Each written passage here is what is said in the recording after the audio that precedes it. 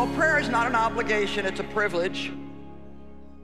My goodness, what kind of an amazing thing is it for the God who created everything, who has all power, who's everywhere all the time and knows everything, to say, you can come to me boldly and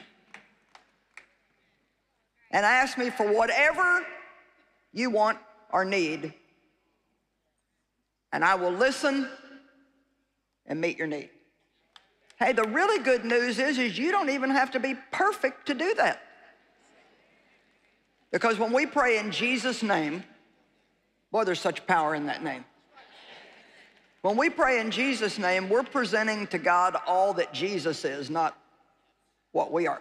I don't go pray in my own name, and I hope you don't either. We pray in his name. Prayer, I think, many times can become a burden to people, and the enemy can easily get us convinced that we're never doing it right. You ever kind of sense or feel that even though you're committed to prayer, you'll pray, but when you're done, you wonder if you did it right, or you wonder if you prayed about the things that you should have prayed about, or did you pray long enough, or did you say the right things? And suffering with some of that myself, I've learned over the years that prayer can just be super simple and satisfy God. They don't have to be long, they don't have to be eloquent, they just need to be honest, and they need to be sincere. You can pray anywhere, anytime.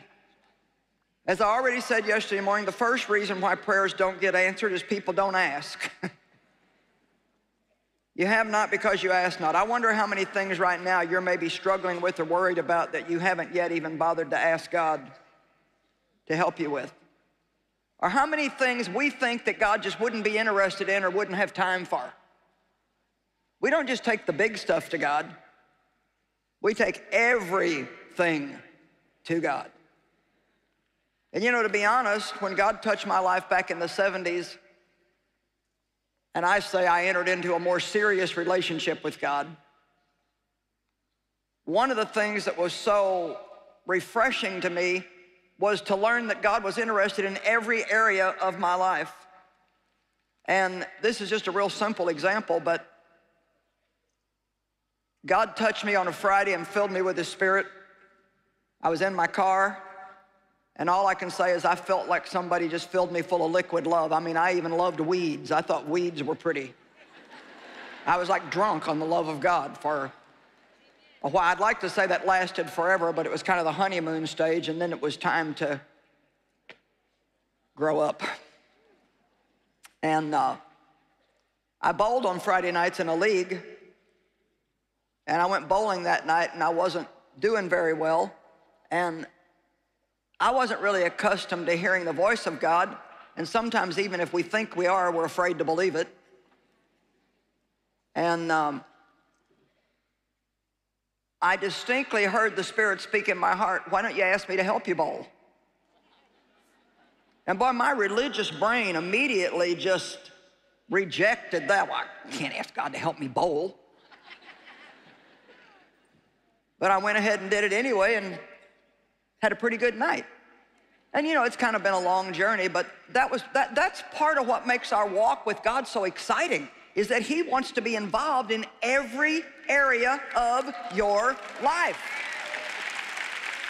This is what it means to have intimate personal relationship with God through Christ.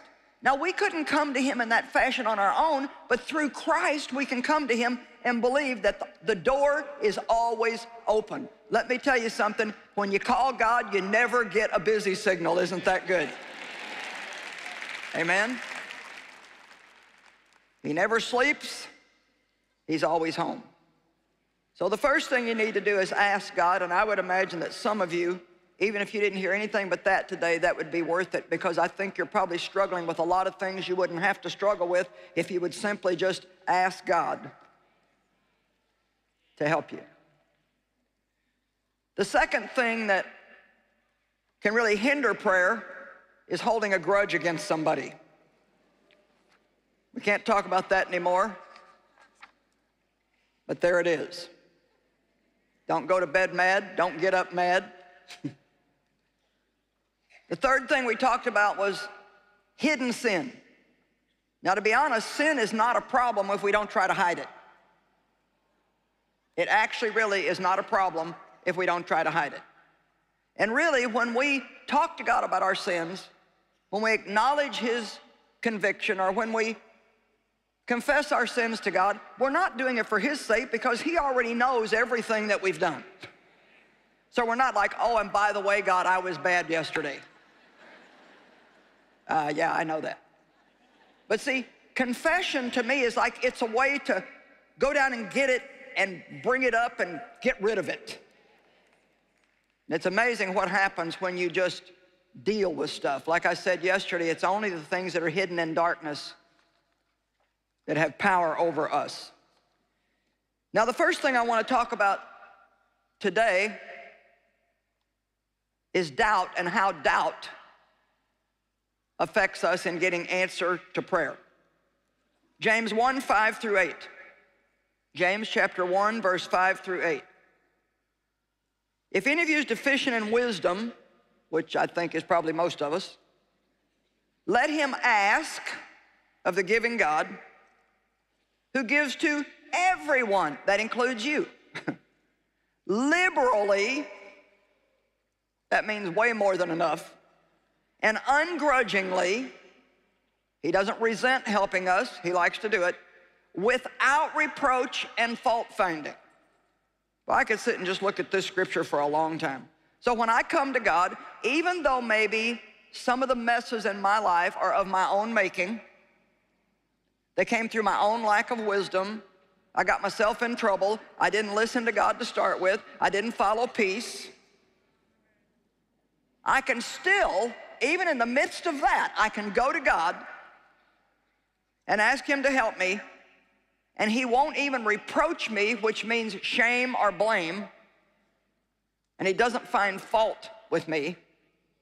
He just helps me. Now, that doesn't mean He doesn't teach me and train me and correct me, but one of the examples that I've used many times is, if you have a child that has not done all their chores this week, but they're outside playing and the neighborhood bully gets after them, and you hear them screaming for help, you're not going to go check their list of chores to see if they got all their check marks. Otherwise, just too bad for them. I mean, if the door's not open, you may go through it to get outside to help your kid. Are you hearing me? Amen?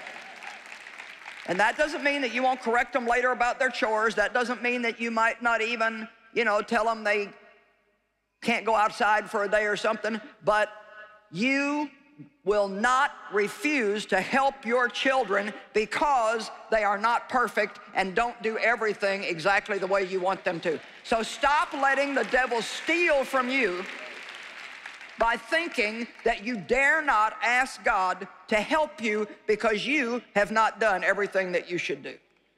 Just own it. Amen?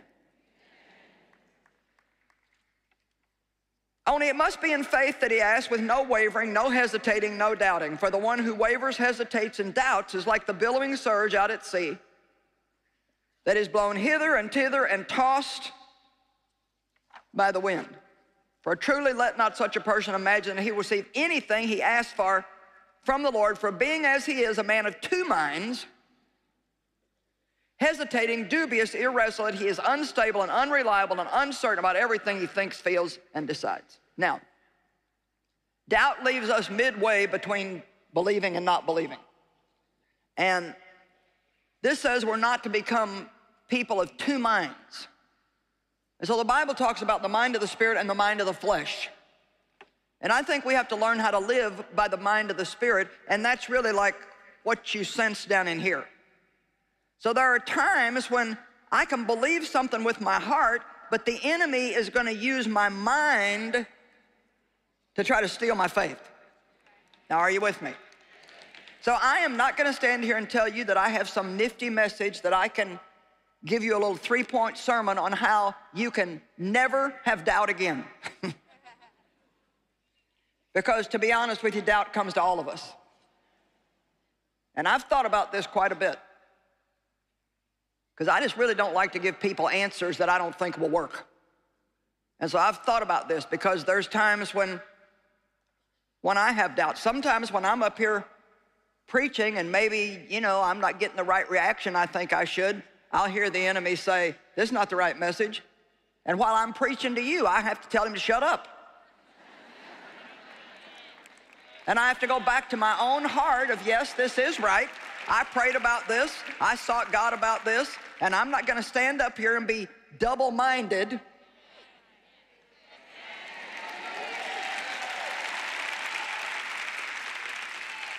It is important that we believe all the way through to the manifestation. And I can pretty much promise you that doubt is going to come against your mind, but that's when you need to go back to the mind of the Spirit.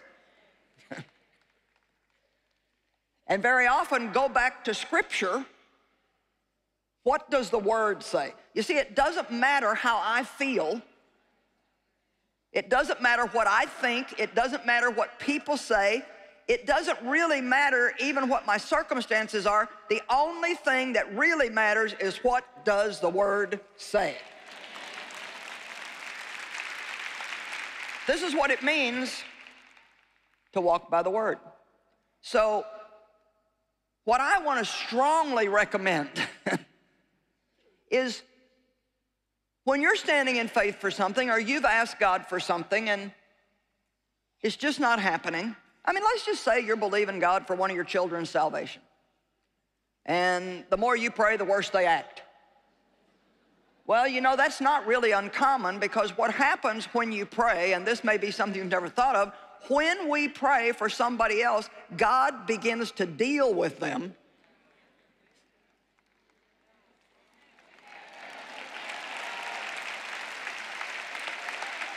And I don't know about you, but I don't always act real pretty when God's dealing with me.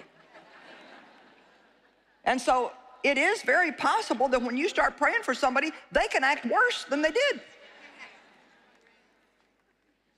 And then what the devil wants you to think is, well, that sure isn't working. But what you need to say, and I'm saying say because we need to use our mouth for right stuff. In a time like that, what you need to say, you can just take your doubts and head back to hell where you came from, because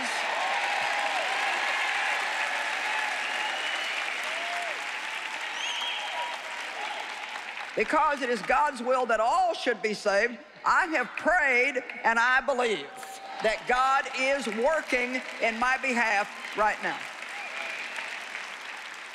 And not only will that help the answer come through, but here's a really good benefit. You stay happy and excited in the meantime. Everybody's excited when they're expecting a breakthrough at any moment. That's what it means to live with hope. A positive expectation that something good is about to happen any moment. Instead of waking up and saying, oh, I'd read today. We need to wake up and think, I can't hardly wait to see what God does today. Amen? Mark 11:23-24 says, truly I tell you, whoever says to this mountain, be lifted up and thrown into the sea, and does not doubt at all in his heart. Doesn't even really say that doubt won't come to your mind, but does not doubt at all in his heart, but believes that what he says will take place, it will be done for him. For this reason, I'm telling you, whatever you ask for in prayer, believe, trust, and be confident that it is granted to you, and you will get it. Now, we talked about this last night. I need to believe I've got it before I see it. Did you hear me? We need to believe we've got it before we see it. And boy, is that hard for people who are not accustomed to living like this. Well, how can you believe what you don't see? Well, because we have two lives. We've got a spiritual life and we've got a natural fleshly life. And the spiritual part of us cannot be seen. It operates in an unseen realm where there are unseen yet wonderful, amazing things happening. And when God suddenly does something in your life, that doesn't mean that that was when he started working on it. God is already working in your behalf.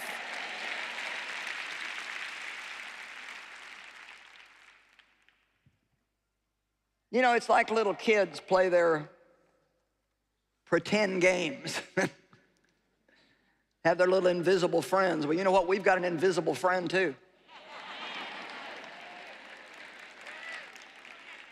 I love it, don't you? And I talk to my invisible friend.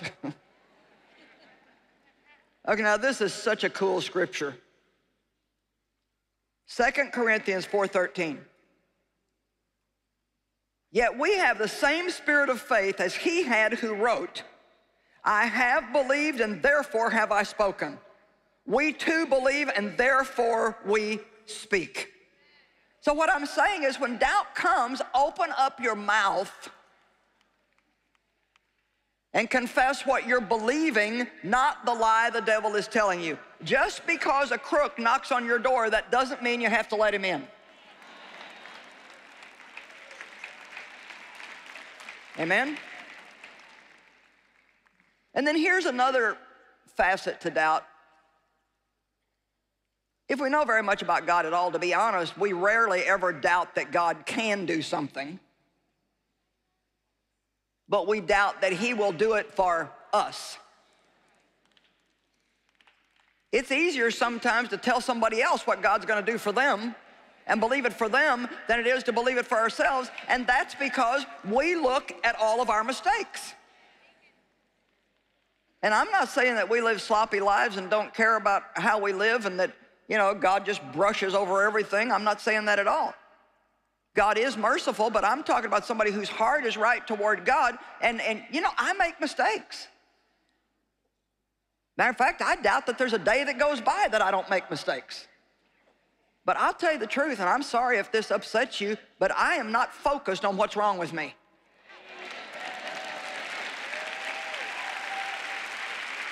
You know why? Because I wasted too many years of my life focused on what was wrong with me and just taking an inventory of every little thing that was wrong with me, and I gave that up. Because whatever I am in Christ, and whatever I'm not, I'm still in Christ. And if I do anything good, it's because he enabled me, and if I do anything bad, then he's the only one that can forgive me. And I want God's conviction. I want to know when I'm doing wrong things. I mean, I thank God when he shows me. Now, Joyce, you had a bad attitude in that situation. Oh, thank you, God.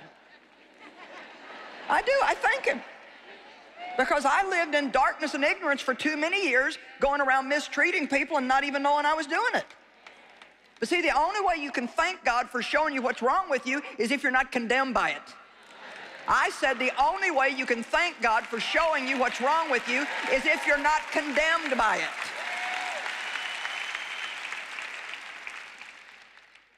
And the Bible says, he that knew no sin became sin that we might be made the righteousness of God in Christ. Where sin abounds, grace does much more abound. In him we are justified, made right with him, sanctified, redeemed, set free.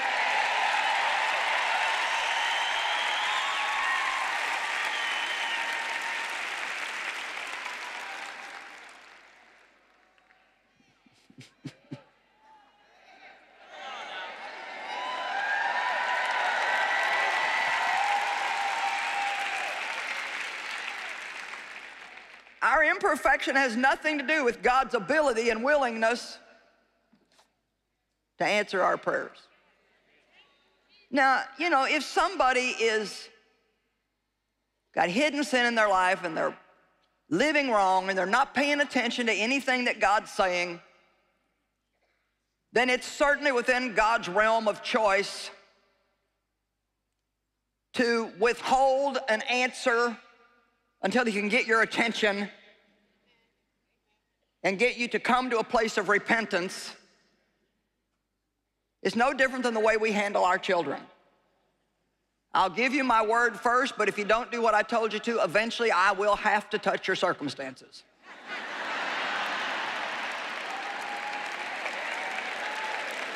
Amen? I mean, that's about as plain as I know how to make it. So, wonderful scripture in Hebrews 4:15 and 16. Got to read this. Can't not read this. For we do not have a high priest who is unable to understand and sympathize and have a shared feeling with our weaknesses and infirmities and liabilities to the assaults of temptation.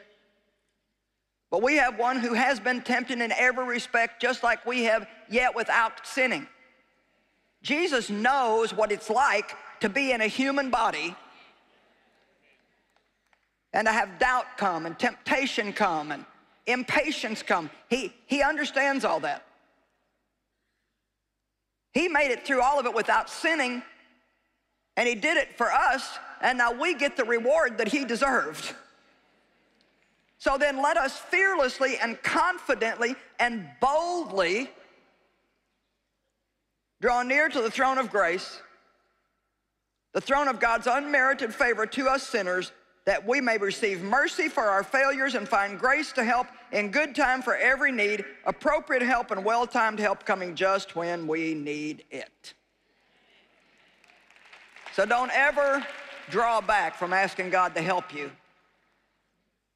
You know, to me, when and this is the way I start a lot of mornings. Father, I come to you today in Jesus' name, admitting to you that I don't deserve anything good. I don't deserve your help. I don't deserve anything. But I come in his name, presenting to you all that he is, not what I am. My faith is in Jesus. And because of that, I can come boldly to your throne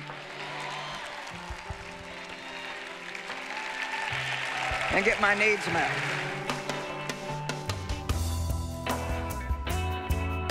Well, I want to personally encourage you to learn everything that you can about prayer.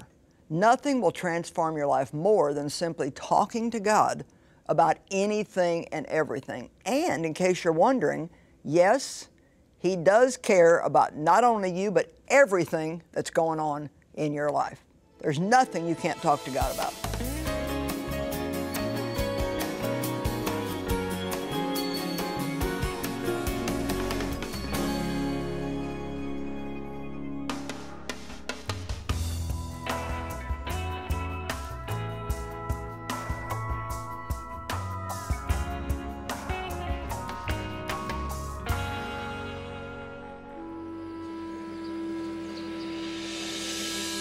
It's 6 a.m. and another sweltering day in Prasat, Cambodia. A number of people have already gathered outside the entrance to the Hand of Hope Health Center, some arriving as early as 5 a.m. For Dr. Yim and his team of doctors and medical staff, it's a typical weekday for treating some of Cambodia's most impoverished for a multitude of health issues that range from injuries, malnutrition, to diseases. It was for this very purpose that the Hand of Hope Hospital, an on-site pharmacy, opened March of 2009. For Kim Savuth, the Hand of Hope Center was his only hope. After a trek into the mountains to find wood to sell in support of his family, he returned home with symptoms of chills and fever.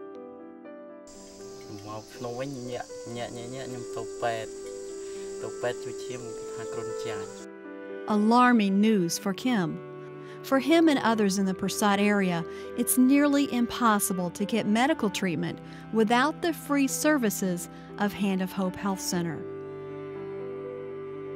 Adverse living conditions are commonplace in the area surrounding Prasat. The Savuth family's level of poverty is so startlingly bleak that they can barely afford the basic necessities to survive. The day we visited Kim, their meal was a rat that Kim's mother cooked on an open fire.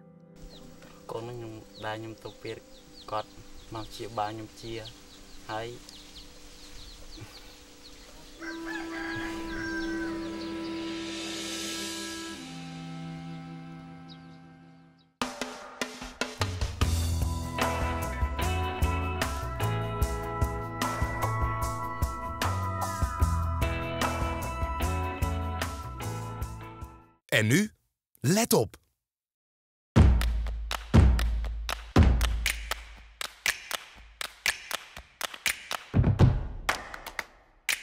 Geloof, liefde, hoop. Stop letting the disappointments of your past dictate your future. Get your hopes up and see what God can do. Durf te hopen. Dit boek zal je inspireren en enthousiast maken. Je mag iets goeds verwachten, omdat God goed is. Bestel nu het boek via internet bij Joyce-Meyer.nl of bel 026 2022 100. Ga ook eens naar de Facebookpagina van Joyce Meyer Nederland. Like deze pagina en je krijgt regelmatig exclusief een video van Joyce op jouw Facebook met korte, inspirerende boodschappen die voor nieuwe impulsen zorgen in je dagelijks leven. Dat en meer bij Joyce Meyer Nederland op Facebook.